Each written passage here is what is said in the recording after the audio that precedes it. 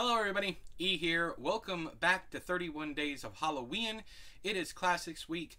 This is the last review of the week. Tomorrow we will be doing my top 5 favorite classic horror novels, where I'm going to have to break my own rules. I believe I stated in the Frankenstein review that I consider anything over 60 years a classic. I have not read that many books, but I plan to for next year's 31 Days of Halloween. I've realized when I got to the end of this week how little classic horror literature I have read. So I've looked up The Mysteries of Udolpho, The Monk, several different ones that I'm going to be reading, and I'm probably going to get a lot of flack for tomorrow with the top 5 because it's only going to be the ones that I've read, but we'll see how it goes. Today, however, we are talking about The Strange Case, don't look at my sales sticker, of Dr. Jekyll and Mr. Hyde. Anyways, these are on sale at BAM for like $5 for the paperbacks, $8 for the hardcovers, so I got a couple of them.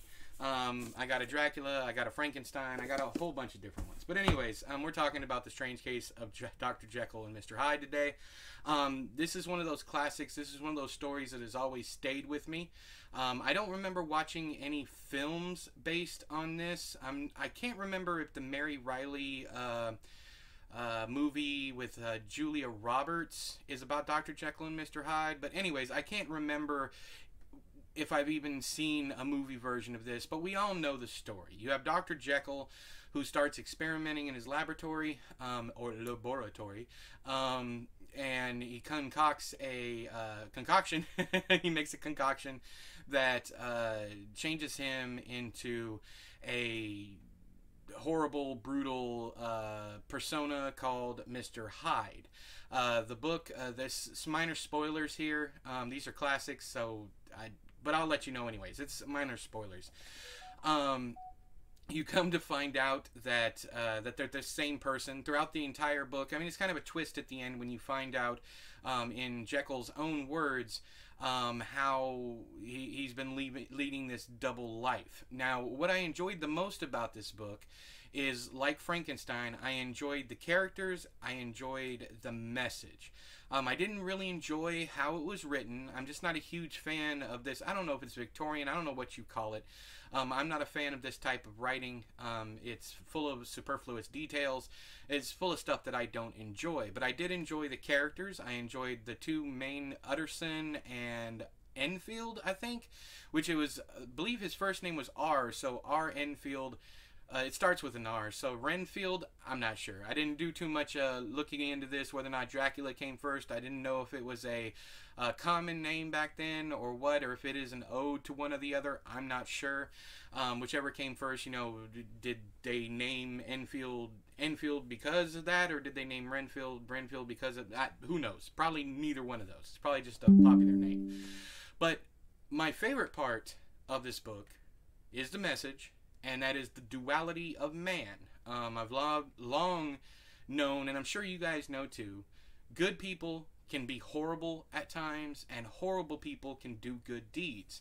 It's the duality of man, or mankind, humanity, whatever. Definitely not leaving the women and they thems out of this, but it's funny that I don't know, this idea of these two separate personalities living in everybody, I really enjoy that on a personal level. So maybe I'm a little biased here because I have a bit of a reputation because I review honestly. People have called me bully, people called me all different kinds of things, and it's whatever to me. But I find it funny that you can be seen as a villain to some and to a hero to not really a hero, but someone that people trust on the other hand. It just depends, you know.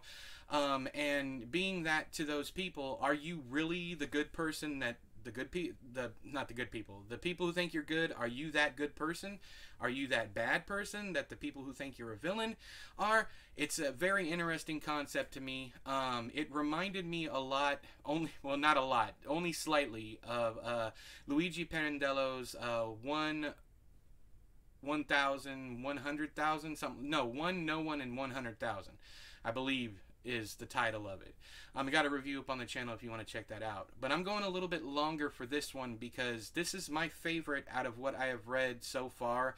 As far as the message, I did enjoy the reading of Frankenstein more, but I enjoyed this story and message, the back stuff, the stuff that is implied and alluded to. I enjoyed that far more than I enjoyed most of Frankenstein, even though Frankenstein was a hell of a lot of fun.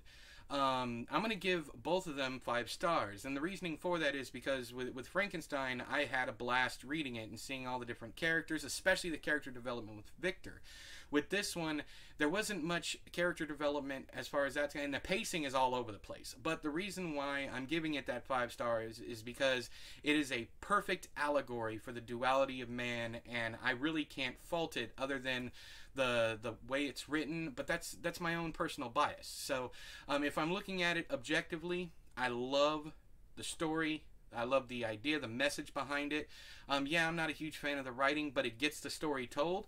I'm not a big fan of the pacing, but we find out, you know, it's a twist ending. Not really an unreliable narrator, but it's a twist, you know, and I enjoy a good twist. And even though I knew this one was coming, because everybody knows the story of Dr. Jekyll and Mr. Hyde, and if you don't, I highly suggest that you pick it up.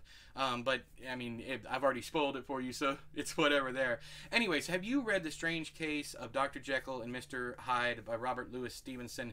Please, right? Yeah, Robert Louis, yeah. I think that's the first time I said his name this entire time. But if you read it, let me know what you thought of it down there in the doobly-doo. But until next time, I have been E, you have been you. This has been another episode of 31 Days of HALLOW-E'N. I'll talk to you guys later. Bye-bye.